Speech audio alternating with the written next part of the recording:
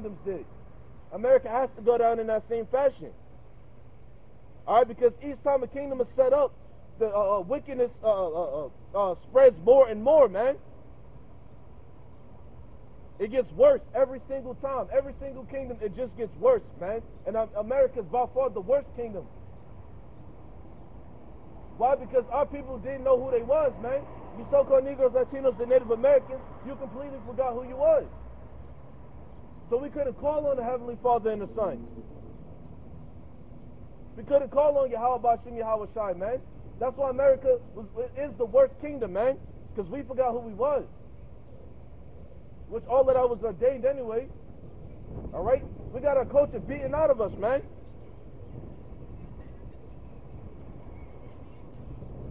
But y'all here talk about, oh, we spreading hate and all of this other stuff. Nah, man, hate pursued us, man. Okay?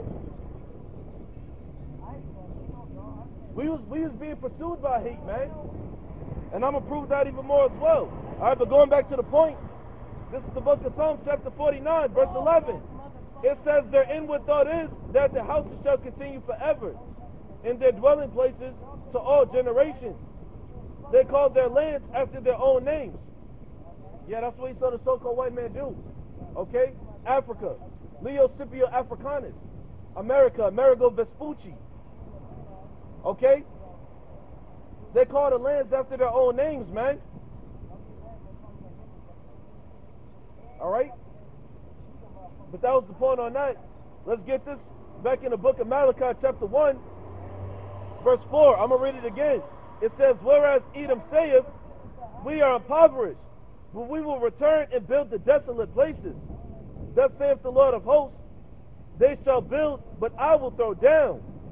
And they shall call them the border of wickedness, and the people against whom the Lord have indignation forever. Yeah, you saw the so-called white man, his whole generation, all his families are the border of wickedness, man. Okay? They're the border of wickedness, man. Hey man, you got to do something real bad against the Heavenly Father or His people for the Lord, for even the scriptures to call you the border of wickedness, man. You the edge of wickedness, not in between. Now you the edge of wickedness, man. Okay, you so-called white people, because all y'all do is destroy, man. All you do is take down, man. Anything that's nice and perfect is set up in righteousness. Okay. Anything that's set up perfectly, man. You so-called white people, y'all go out and y'all pervert everything, man. All right? That's why you got cities of sex or cities of sin. Okay? That's why you got abominable. That's why people's out here eating abominable food. That's why the people are lesbians and homosexuals, man. Because what? This place is perverted, man. It's corrupt. That's why this place needs to be judged. Righteously judged. All right?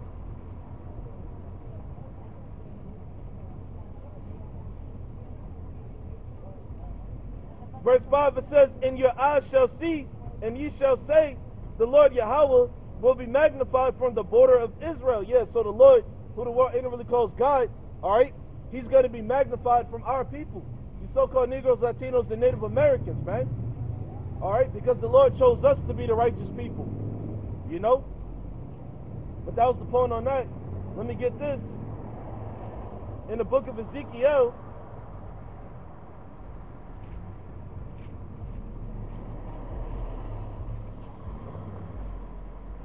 this is Ezekiel chapter 35, verse 1. It says, moreover, the word of the Lord Yahweh came unto me, saying, Son of man, set thy face against Mount Seir and prophesy against it. Yeah, Mount Seir, man. All right? Mount Seir has also been found as Petra, okay? Which, if I'm not mistaken, is in modern-day Turkey. All right, Mount Seir, when you look at a picture of Petra, okay, Mount Seir, it just looked like a bunch of rock formations, man. All right? Hey, don't you so-called white people like to call yourselves cavemen? Y'all originated from cavemen, right? Y'all did live in caves, man. Because none of the nations wanted you within their borders. Okay? Ezekiel 35:2, it says, Son of man, set thy face against Mount Seir and prophesy against it. All right, and the word prophesy means to tell beforehand. So we have to talk about the destruction of America. We have to talk about the salvation of our people. Okay? Just as we did in the days of old. Ezekiel 35:3, it says, and say unto it, thus saith the Lord power. Behold, O Mount Seir, I am against thee, and I will stretch out my hand against thee, and I will make thee most desolate. Yeah, because the part of you so-called white people, any kingdom that y'all build up, the Lord got to throw down, man. Because what? Y'all go against the Most High. What was that? You ain't never lie. You know why? I just got banned from the library for no reason. It's because I wanted to say something to the lady. Yeah. She said I was disrespectful. So every word I look at for each person name and go in different countries, I'm looking at all, but they all match together. So I want to hear this, bro. Yeah. Continue. I don't want to. No, you good, because you pointing out the signs. These are all of these people right here. These is our people, because Israel, the so-called Negroes, Latinos, and Native Americans, we've been scattered, and we've been oppressed through that scattering. We forgot who we was. We got raped, robbed, and murdered, and all of those things, all of these atrocities. Well, I've been at Emmett too. Nobody care about that, though. You know what I'm saying? That's what I'm saying. That's a part of the atrocity. The man was 44, 7 years old, Ku Klux Klan. And you dragged a young man that was 11 or 12 years old down 3 miles with chains on his body with no skin on it by the time y'all done dragged him for 3 miles. Yeah, you see? 3 miles is about 17,856 feet. Okay. That's equivalent to go from here to catching the private jet flight that Jay-Z and Beyonce do. But that's the spirit, man. That's all of those things that happen to our people, all right? And that's why I'm up here. I'm talking about the enemy. They have to receive their payment back. The days is coming, man. Hey, that's right, brother. That's right. The days is coming. Thus saith the scriptures. But I'm gonna continue reading on for you. Let me hear you out, man. Yeah. Ezekiel 35:3, it says, and say unto it, talking about Mount Seir, thus saith the Lord power, behold, O Mount Seir, I am against thee, and I will stretch out my hand against thee, and I will make thee most desolate. Yeah. The Yahweh Shah, who the world calls God in Christ. He's talking about Mount Seir, man. He's talking about the people of Mount Seir, the caveman, if you will. You so-called white people. That's why we got to prophesy against you, because the Lord said He's going to take you down, man. So we got to let you know. All right? Verse 4, Ezekiel 35:4. I will lay thy cities waste, and thou shalt be desolate, and thou shalt know that I am the Lord. Yeah, because the scriptures call the Most High the Lord of hosts, man. All right, that word host means armies. Okay? As a matter of fact, because that's what we're going through right now. That's what we're going through right now. A war. That's right. It's Russia and all this. Yeah. It's a literal war and a spiritual war going on within the whole world right now, man.